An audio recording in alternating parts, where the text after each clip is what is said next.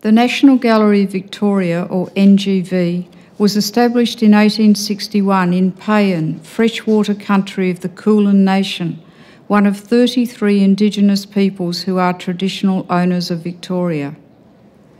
Indigenous Australian art, the world's longest continuous artistic tradition, is the most recent of the NGV's diverse collections, beginning in earnest in 1984. In that time, we have developed a preeminent collection of almost 3,000 works that is unique in its focus on communities of artists rather than individuals, and has a strong contemporary emphasis.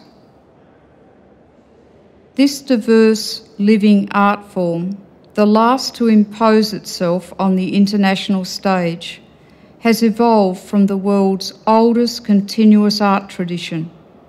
It has made its mark in Australia and internationally, not as a replication, but as a dramatic transformation of objects and designs formerly made for use in customary ritual contexts.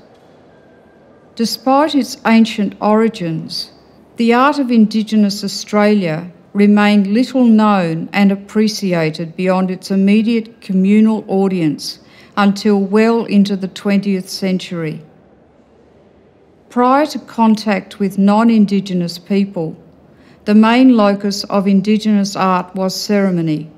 It was made to be seen and used in closed contexts by members of specific cultural groups, and then erased or left to the elements. Indigenous Australia is comprised of as many as 250 different peoples, speaking a mix of mutually unintelligible and closely related dialects and languages. Its classic forms of artistic expression, painting, three-dimensional sculpture, and ephemeral designs made in ceremonial contexts, differ markedly between language groups and clans across Australia and through time.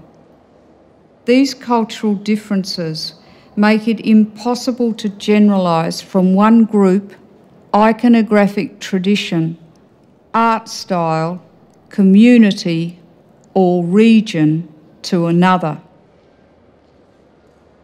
The generic notion of Aboriginal art therefore exists as a construct, of which the art of Papunyatula, Balgo, Bidjadunga, Warman, Utopia, Nooka, Manangrida, Yirrkala, or the Tiwi Islands are but tiny, constructed parts, less important than the art of particular language groups and the bodies of work of leading individual artists.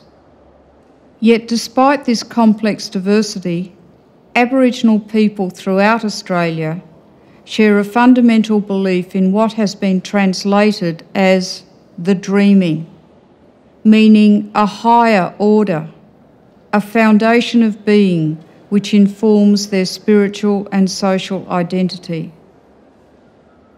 In order to deal with the complexity of Aboriginal Australia and its diversity of art and culture, we will introduce you to 7 sub-themes. The Southeast, Arnhem Land and the Tiwi Islands in the top end.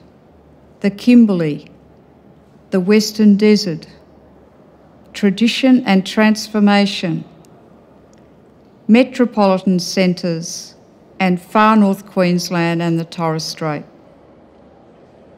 The current art of Indigenous Australia is a powerful and mesmerising art form that continues to unfold.